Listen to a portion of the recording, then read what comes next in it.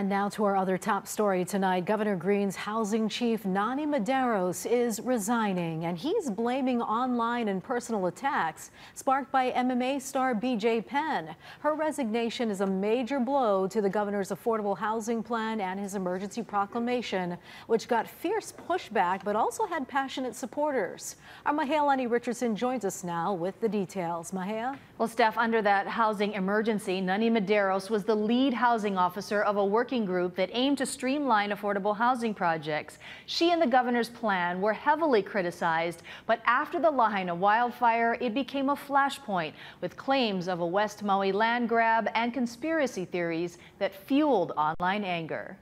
The idea that it is Nani Medeiros all alone making all of these decisions and so much power, it's absolutely not true. That's what Nani Medeiros, Governor Green's housing chief, told HNN Investigates Daryl Huff after an angry meeting on Maui last month after the Lahaina wildfire.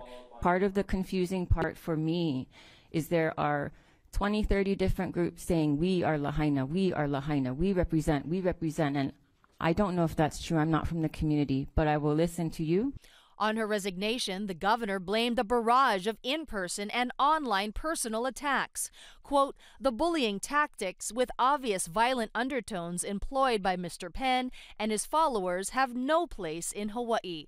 I won't tolerate anyone from my team or anyone in our state being treated this way. It is despicable. That you guys work for us. BJ Penn, MMA star and former Republican candidate for governor, took to social media to criticize Green and Medeiros. I know, because of how this meeting goes, that there are going to be hundreds of people who show up to yell at Nani.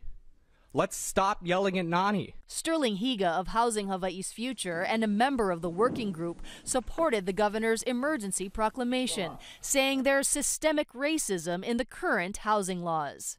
Because we've got laws, exclusionary zoning laws that are racist in their origin and explicitly designed to make housing unaffordable. While there's no official census data yet, Higa says the Lahaina wildfire made the exodus of Hawaii residents from the islands even worse. These policies were clearly designed to discriminate racially. One lawsuit against the state's housing emergency proclamation was from the Sierra Club and ACLU, claiming it was unconstitutional. This is just, totally unacceptable.